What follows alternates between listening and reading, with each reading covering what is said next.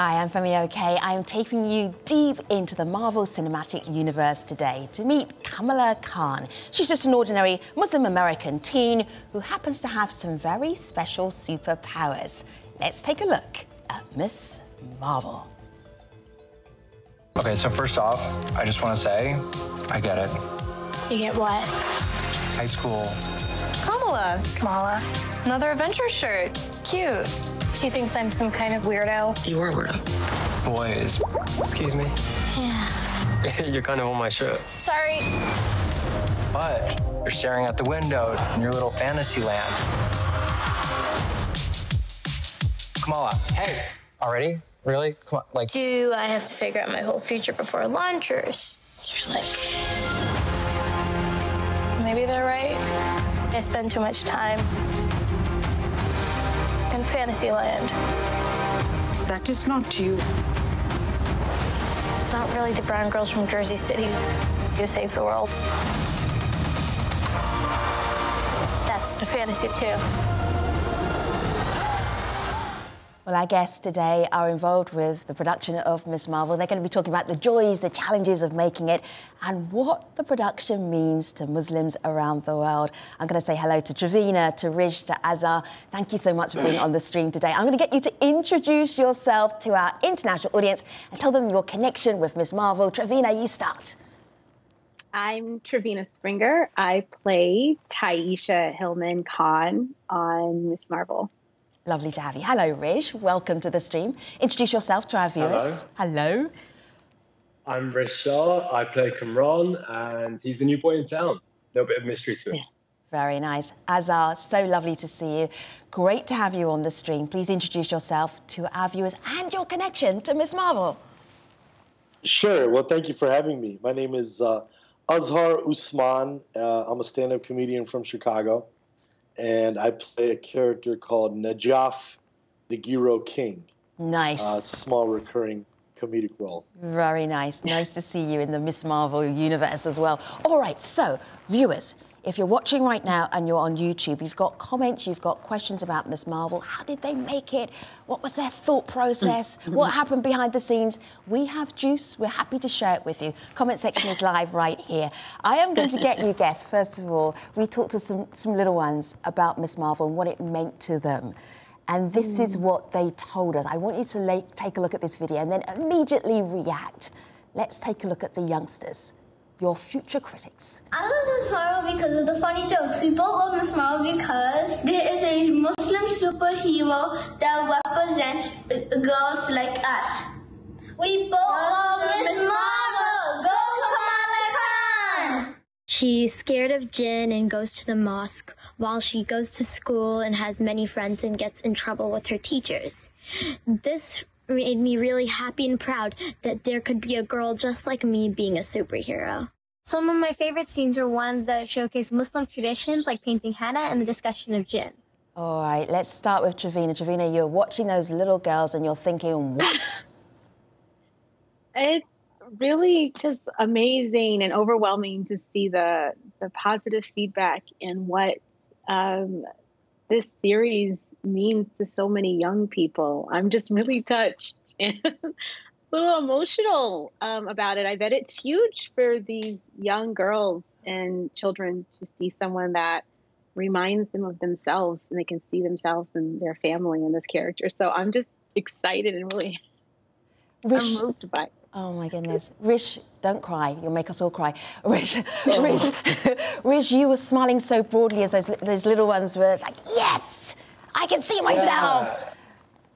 I mean, that's what it's about, right? That's like the coolest part about being able to be involved in the show. And I have young nieces and literally got a message from their dad, my cousin, today. And he was saying that they just sat down and saw the first few episodes. And the fact that, yeah, people can relate and see themselves, and whether that's young boys or girls and people who look like us, I mean, that's a beautiful thing. And that makes me really proud. And I'm glad that they can see themselves and are really excited and feel like they finally have someone to look up to. Azhar, what caught me by surprise is if somebody had told me that Disney was going to make a series and it was going to portray Muslim American life everyday life, normal life, nothing special apart from the supernatural part, I would be surprised. I would be thinking, Disney? Yikes! Azhar, what happened? Because that wasn't the case. Wait, that's a very ambiguous statement. Would you be like, Disney, yikes? Yikes. Because you would be happy, or would you be like, yikes? I was anxious until I saw the first 4 episodes, and then my shoulders went down and I relaxed. Azhar, tell me about your experience working on this, because it is a big job to take Miss Marvel as a Muslim-American teen, put it on the screen, and then for it to connect with people. That's right. I mean, I think, first of all, kudos to the team that produced the whole show. And I think that especially, I would say, the original team that created all the source material. I'm talking specifically about, G. Willow Wilson and, of course, Sana Amanat, who's been involved from the very beginning, co-creating the character of Kamala Khan, but then also shepherding the TV show in the Marvel Cinematic Universe. Because I think that, whatever authenticity people are able to feel in the show today really has its origin in the authenticity of the writers and the producers and the original creative team that really took incredible pains to make sure that every detail was indeed authentic and was indeed attempting to do justice to what is ultimately a very nuanced experience. Being a Muslim in the United States, or I imagine in Europe as well, it's a very interesting time to be part of that minority. And certainly growing up, I think for young people coming up in the post 9/11 world, quote unquote, the prejudices, the biases, the cultural and social attitudes some folks have towards Muslims and Islam can make it even more difficult. And so a show like this, where clearly young people are responding in a very positive way and they're feeling seen and they're feeling represented, that's really just a tremendous pleasure for all of us who are involved in the show. Our audience on YouTube are wondering, they haven't seen Miss Marvel yet, what are Miss Marvel's superpowers? What can you tell us about her superpowers so far in the series?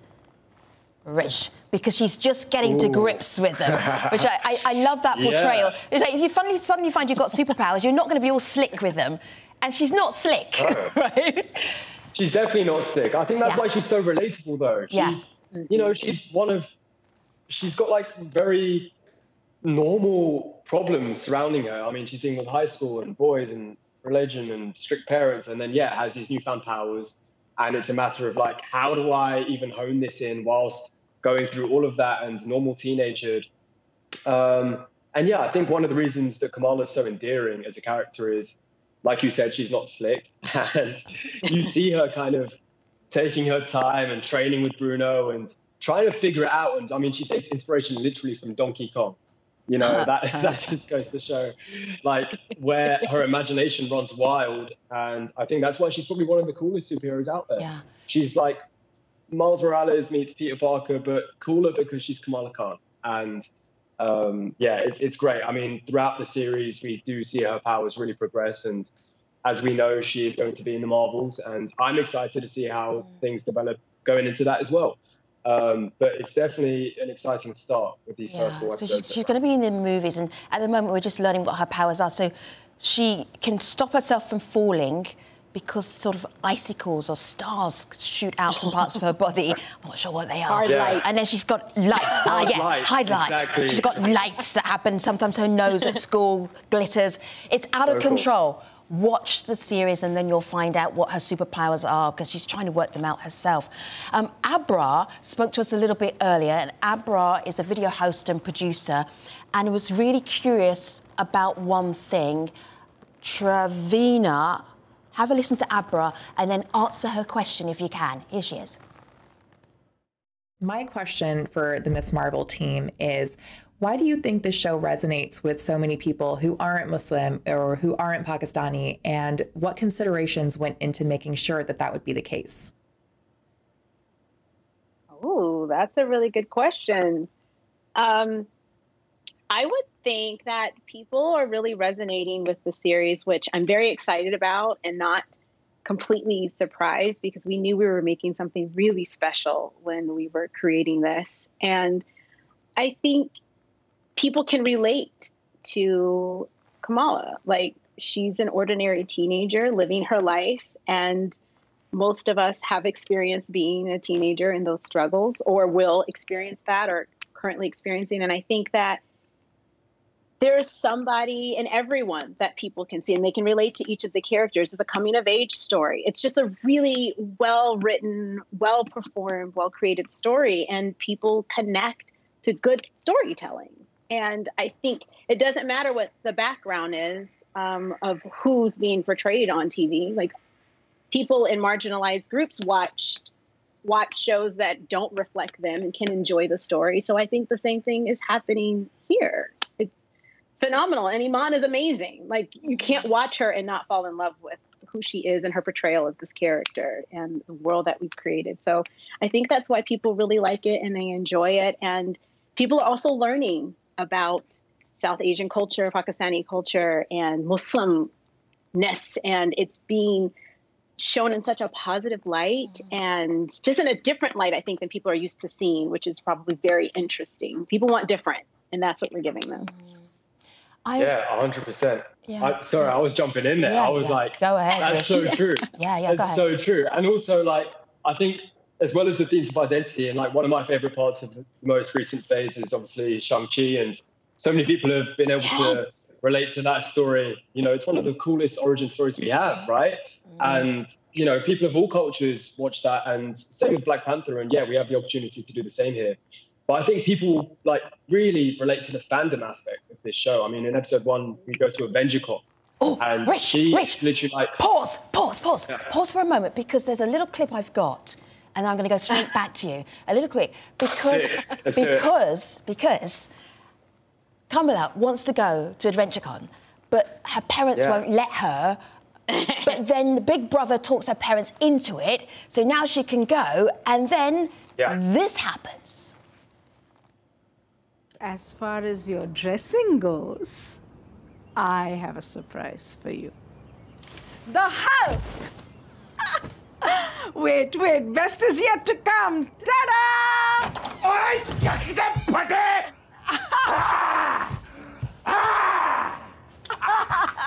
See, Kamala, big Hulk and little Hulk, Bada Hulk or Choti Hulk. Huh? So cute you all will look. Huh? Oh my God. Rish. Ooh, cringe. Oh my God. So no, funny. I love it.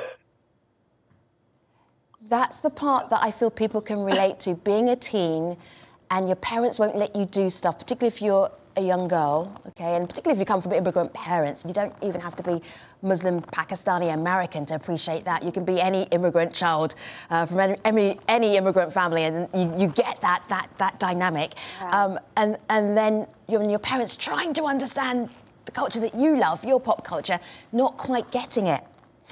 It's interesting, though, Azan, I'm going to bring this up because there has been some pushback about how Muslim culture is portrayed. And I want to bring that into the conversation because it's not everybody saying, this is fantastic, although you've got incredible reviews and people really enjoying it. There are some people that are upset about the way that Miss Marvel doesn't wear hijab, for instance. She doesn't cover her hair. There are elements of the story that they are not enjoying. Let me bring in Mustafa, and I know that you're going to be able to debate, not with him live, but after his video comment finishes. Here he is. As a British Pakistani, Miss Marvel is incredible to watch. Unfortunately, in its current form, it's still somewhat a victim of its own success. It's managed to pull off being Muslim without being Islamic, but it's also alienated large parts of its potential audience. Both non-Muslims and conservative Muslims are reluctant to tune in because they don't think the show caters towards them, which is a shame because Miss Marvel has the potential to be the family sitcom to define the next decade of television. Azar, go for it. I mean, this is an impossible impossible comment to respond to, I believe. You know, I'll say this. You know, I'm participating in this conversation because of my involvement in Ms. Marvel, where I'm involved as an actor. You know, I also am a writer and a producer, and I work on a show called Rami, which is on Hulu. Not to plug it, but it's also Disney property. Rami's been on the stream. We love Rami.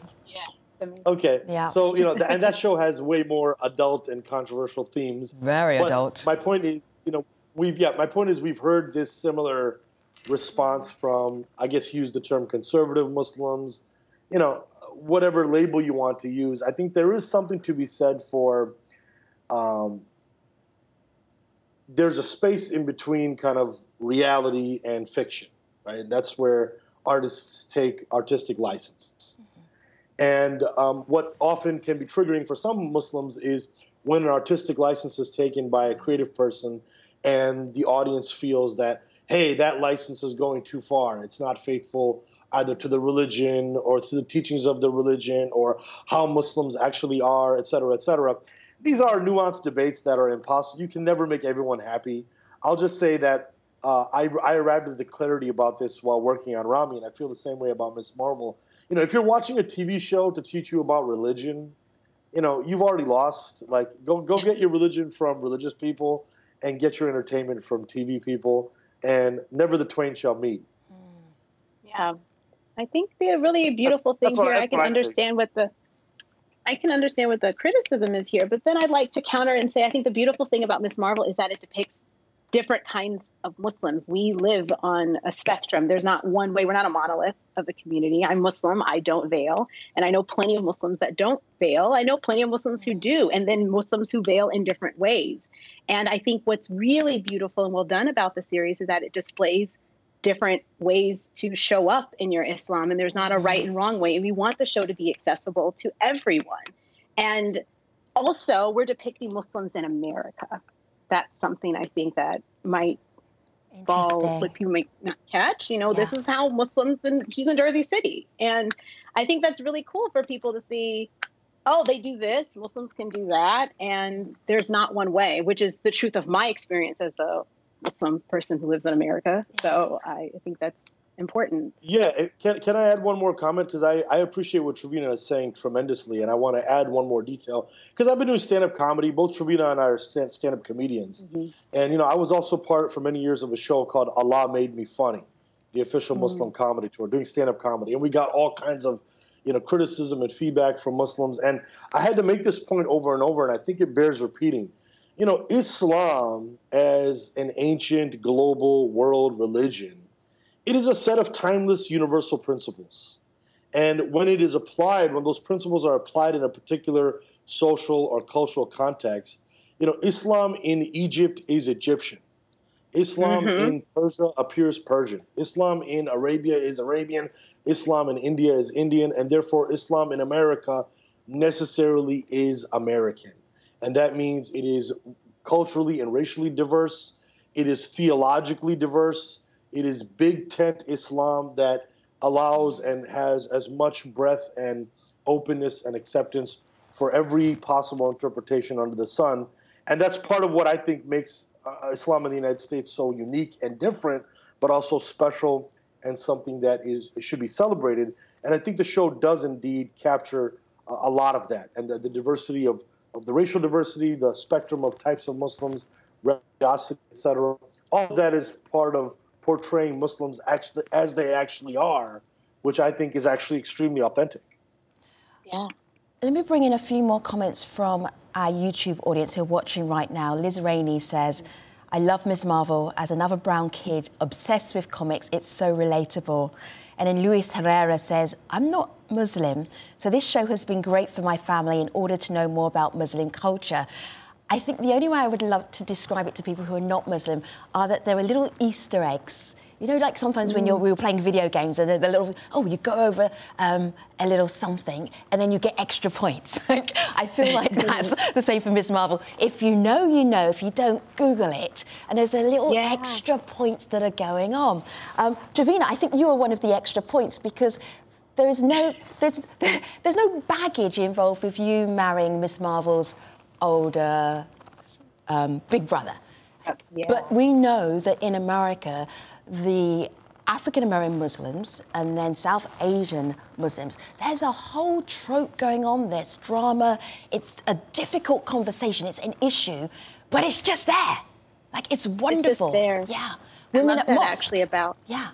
I love that. Like, Taisha Hillman marries Amir Khan in the series. And Taisha's a Black American Muslim girl from Jersey. And, you know, Amir's Pakistani-American. And they're just in love. It's presented in a very matter-of-fact way. And it's celebrated. And I think it's so beautiful and powerful to see Muslim love in that way, because you don't see it on a scale like this. And I've experienced Afro-Asian interracial marriages and friendship, people who have those relationships, and to see it on television is wonderful. But the truth of the matter is, because there is a lot of anti-Black racism in these communities that exist, and it's not just in America, it's a global thing.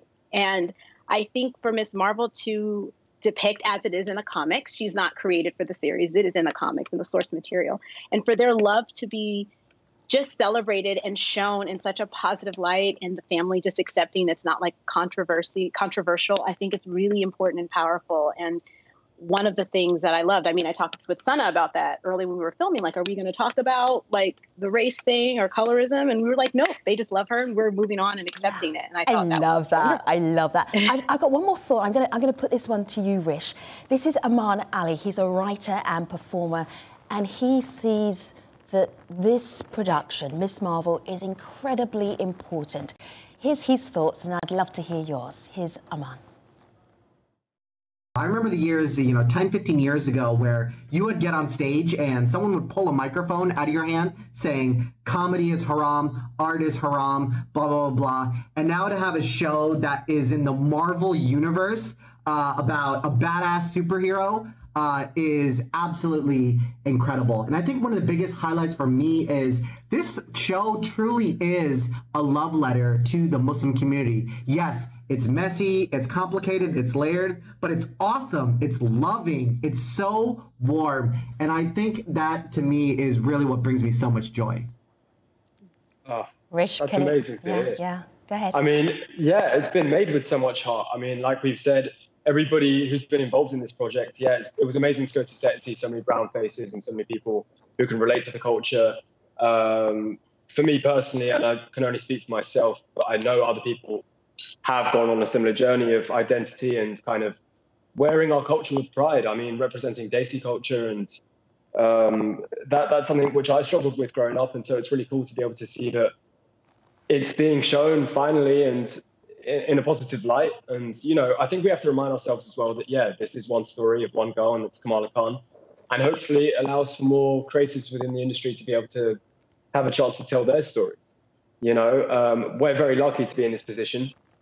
And it's amazing that people are enjoying seeing that and our culture being shown in a positive light.